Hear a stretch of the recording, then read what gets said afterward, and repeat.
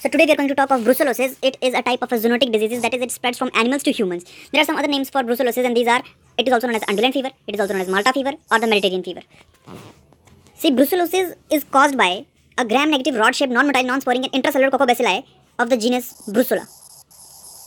It is a microorganism of the genus Brucella.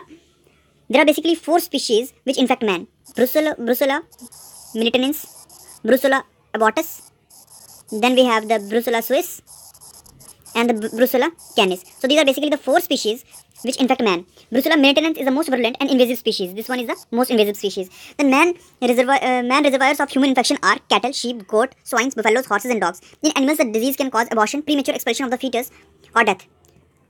Now, what are the modes of transmission of this disease? What are the modes of transmission of this disease?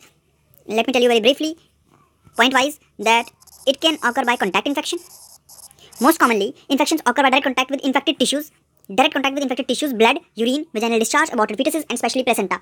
Infection takes place through abraded skin, mucosa, or conjunctiva. This type of spread is largely occupational and occurs in persons which are involved in handling livestock and slaughterhouse workers. So this is all about this contact infection. Second type of mode of transmission is foodborne infection.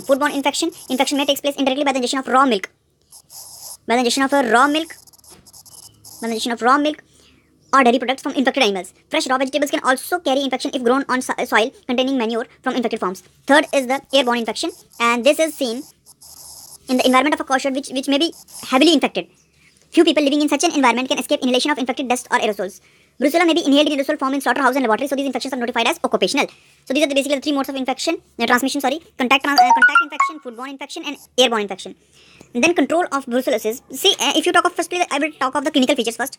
Like clinical features of this disease.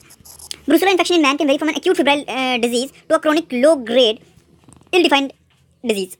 Acute phase. See, the acute phase is characterized by a sudden onset of illness with swinging pyrexia. Up to 40 to 41 degrees Celsius.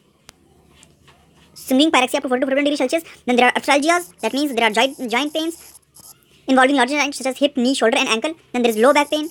These are very vague symptoms that the patient usually presents with in this disease. Then there is headache, there is insomnia, there is hepatomegaly, there is mild splenomegaly, leukopenia. With lymphocytosis, the most striking feature of clinical symptoms is the severity of the illness and the absence of clinical signs. The acute phase subsides within 2 to 3 weeks. Within this time. So if the patient is treated with tetracycline, the symptom may disappear quickly, but the infection being intracellular may persist, giving rise to subacute or relapsing disease. So the control of brucellosis, the only thing that you can do is the control about this disease, so that you don't get infected of this disease. So prevention here becomes very, very important. In the animals, control can occur. You can do this in animals as well as in the humans. In animals, you just need to slaughter those animals. You just need to find out the animals. You just need to test.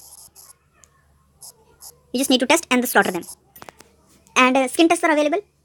Those animals infected with brucellosis are slaughtered with full compensation that is paid to the farmers. Second is the vaccination. You can just vaccinate the animals so that they don't get affected with this brucellosis. Then third is the hygienic measures that you need to take care of. And the animals who are dealing with the humans which are dealing with these animals, they should maintain strict hygienic conditions so that the animals don't get infected. Then in humans, early diagnosis and treatment is required. In uncomplicated cases, the treatment of choice is tetracycline. You give tetracycline 500 mg every 6 hours for about 3 weeks.